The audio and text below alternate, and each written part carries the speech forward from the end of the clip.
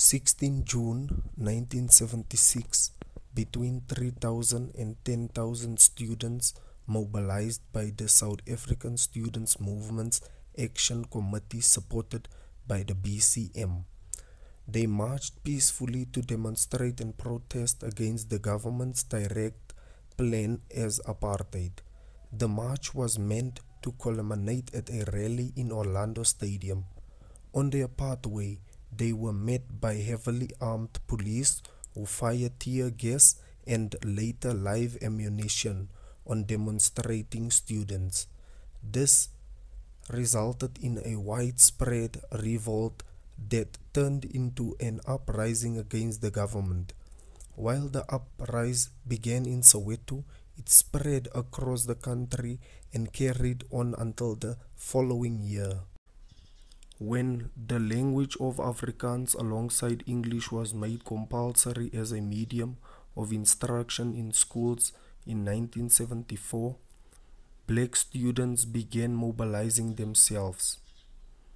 On 16 June 1976, between 3,000 and 10,000 students mobilized by the South African Student Movement's Act Committee supported by the BCM marched peacefully to demonstrate and protest against the government's direct instruction for black people not to have anything of an actual constructive source.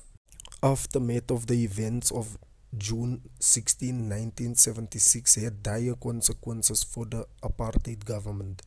Images of police firing on peacefully demonstrating students led an international revolution against South African government at that time, which was the white government, as its brutality was exposed. Bantu education. The word Bantu in the term Bantu education is highly charged politically and has derogatory connotations. The Bantu educational system was designed to train and fit Africans for their role in newly 1948 evolving apartheid society. Education was viewed as a part of the overall apartheid system, including homelands, urban restrictions, pass laws, and job reservations.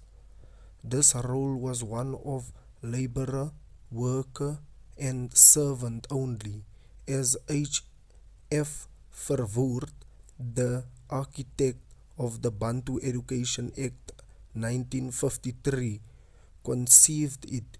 There is no place for the African in the European Committee above the level of certain forms of labor. It is on no avail for him to receive a training which has its aim. Long before the historic 1948 white elections that gave the Nationalist Party power, there was a system of segregated and unequal education in the country. While white schooling was free, compulsory, and expanding, black education was sorely neglected.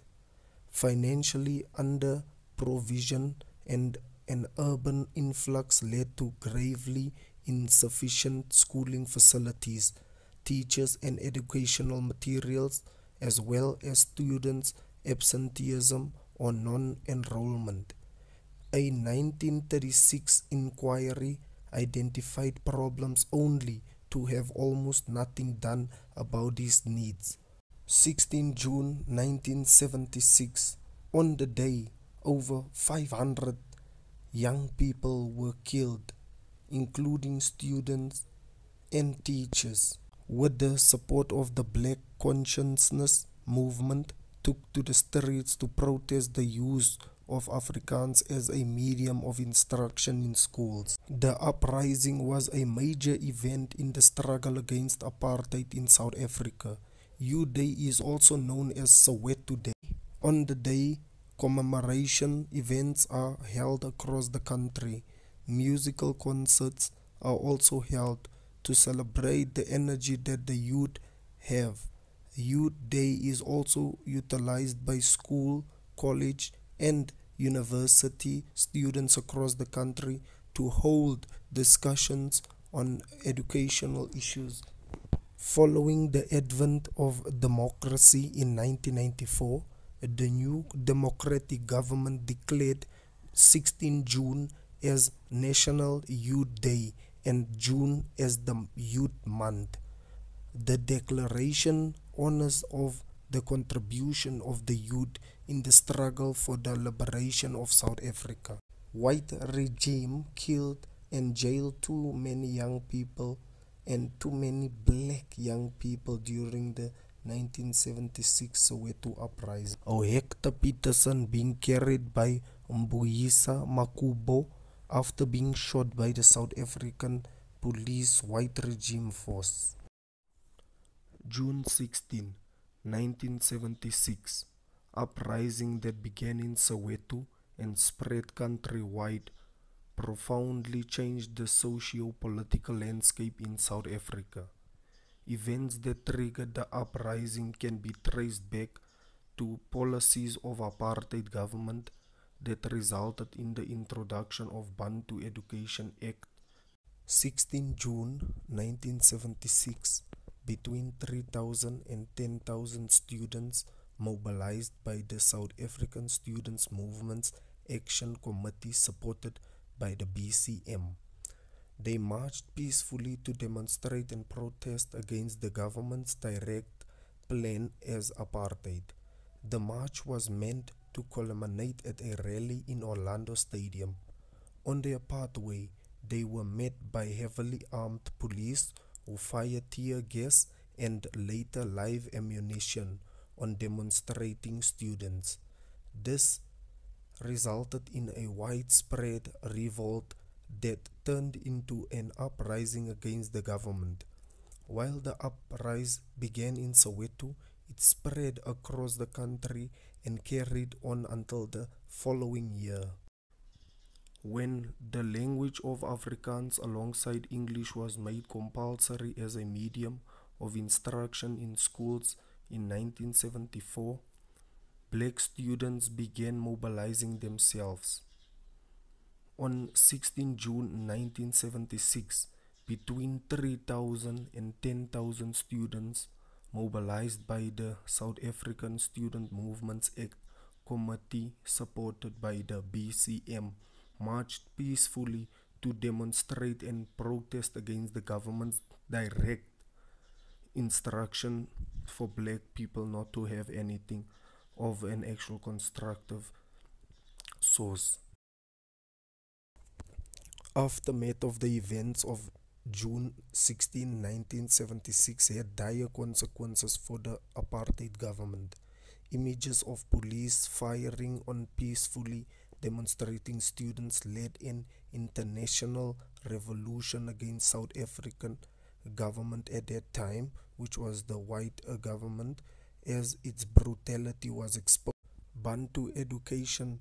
The word Bantu in the term Bantu education is highly charged politically and has derogatory connotations.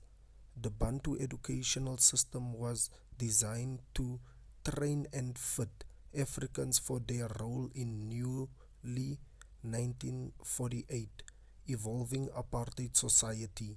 Education was viewed as a part of the overall apartheid system, including homelands, urban restrictions, pass laws, and job reservations.